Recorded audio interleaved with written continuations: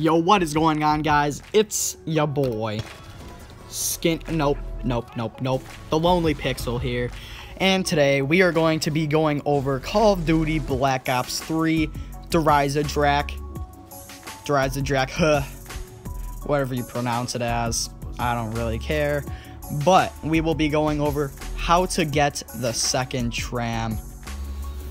Now, you're wondering how to get the second tram. You probably didn't even know it was possible to get the second tram, but it is. And I will go over it right now. So what you do is, right when you spawn in, you get 2 grenades. You could grab the tram fuse, but you must throw both of your grenades inside of the tram.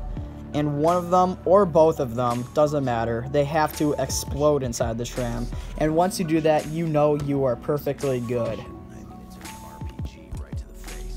Now guys, I will show you the gameplay footage and me when I was playing. Enjoy.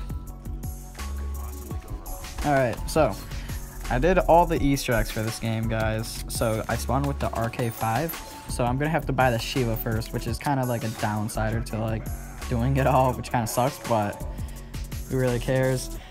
See what I get. Get the max ammo. Alright, that's not horrible. Whatever. Alright. Buy the Shiva up here. Middle here. There we go. Oh yeah, if you guys are wondering why I don't have any attachments on my Shiva, I literally just prestige to 8. And just got level 3. Not so bad. So yeah. Alright, so basically we gotta get 5 tram fuses. Once you put all 5 of them in, the second tram will come up and give me either a pack-punched Man o' War, the Haymaker pack-punched, or Symbol Monkeys. Hoping for a pack-punch Haymaker because I love the pack-punch Haymaker. It's such a good gun. Alright guys, we're gonna kill some more zombies. We're gonna hit up the Gobble Gum. Hopefully we can get some Perkaholic. You know that. Let's see what it is. Disorderly combat. Nope.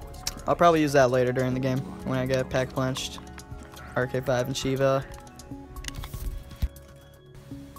Yeah, this view is so good. Alright, I'm gonna kill this zombie. Spin for my Perka. See what I get. And come on. Perka, yes. Alright, perfect. I'm gonna grab this nuke too. I'm good. Alright. Okay guys, we're gonna speed it up here. So this is the clip. In the 60 seconds, I get the Man o' War.